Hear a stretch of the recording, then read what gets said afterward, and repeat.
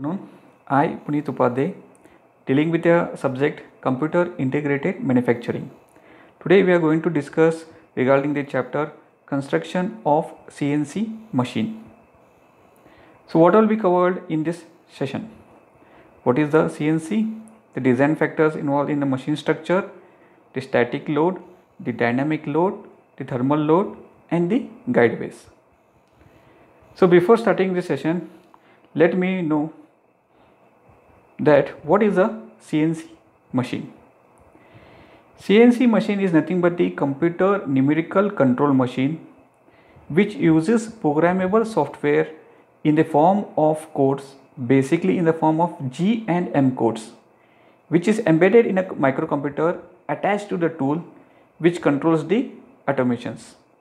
Here the G represents the proprietary codes and M represents the miscellaneous codes, which will be studying in the later chapters.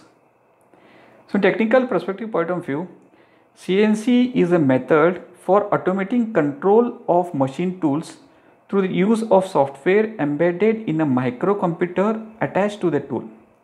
The common machine tools are mills, lathe, routers, grinders and lasers.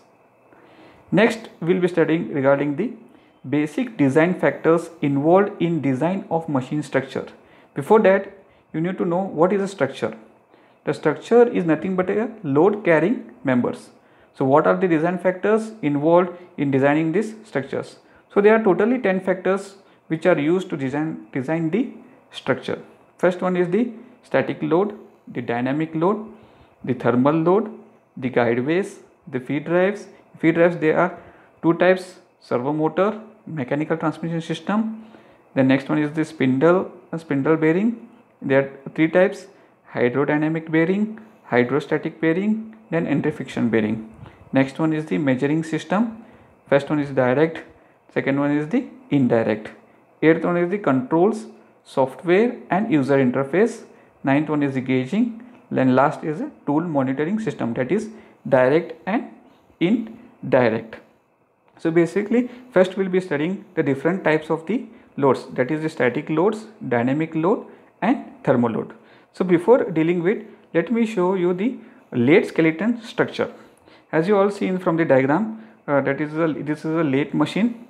It has the headstock, the tailstock, the spindle, the compound rest, the carriage, the cross slide, the feed bearing, the bed. So what is this static load? It is a load on the structure due to the weight of the slides or the attachment, etc.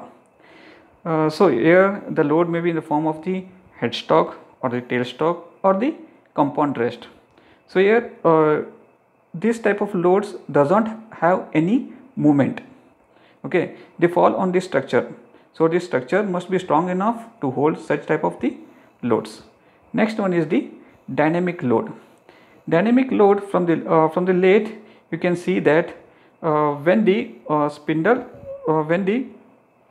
spindle starts rotating, we can see the movement of the spindle.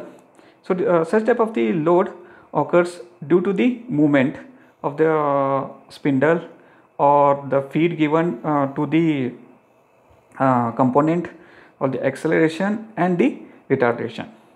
The following are the source of the vibrations, such as the unbalanced rotating parts, the improper meshing of the gears, the bearing misalignments, the uninterpreted cuts during the machinings. So to overcome these loads, some of the factors are reducing mass of the structure, increasing the stiffness of structure, then improving the damping properties. Next comes the thermal load. As you all know that a thermal is nothing but the heat. So this type of a load occurs due to the local heat sources. These local heat sources may be in the form of the motors or the transmission systems. So how these heat sources occurs? They occurs from the friction in the moving parts. They are from the electrical motors. There may be friction in the bearings. They may be during the machining operations or environmental conditions. To overcome this thermal load, there are certain factors. First one is the mounting motor and transmission system externally, so it has to maintain the certain distance between the machine and these parts to avoid the heat transfer. Next one is the proper coolant system during the machining operations. Here the coolant is nothing but the mixture of the water and the oil to reduce the friction between the two moving parts. The next one is the proper lubrication of the bearing. The lubrication is required in periodic basis so as to increase the life of the parts. Next one is the guideways. So what is this guideways? It is nothing but the channel or the track for controlling the line of motion of something. So there are different types of the guideways. There are the V guideways, the flat guideways, the dovetail guideways, and the cylindrical guideways. Let me study one by one. First one is the V guideways. As you see from the figure, the V guideways, there are basically from the figure you can see that they have the guiding surfaces, then the knob to prevent the lifting of the guide. So this type of the guideways are used in the lathe machine to overcome the loads. One of the major advantage of this type of a guideway is that during the parallel alignment of the guideways, the spindle axis is not affected by the wear. Next one is the flat guideways. So from figure you can see that it has the jib strip and the adjustment screws. So these types of guideways are used in the CNC machine and it has better load carrying capacity. Next one is the dovetail guideways. After a certain period of use, we can see that wear may occur. Hence, jibs with a tapered are accurately fitted over the guideways to reduce this excessive clearance. In such cases, these dovetail guideways are used.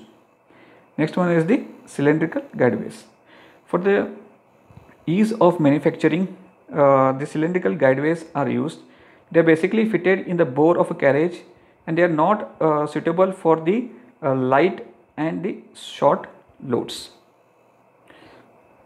Okay. From this session you have studied what is the CNC, then basic design factors, then the type of the loads, then the different types of the guideways. Thank you.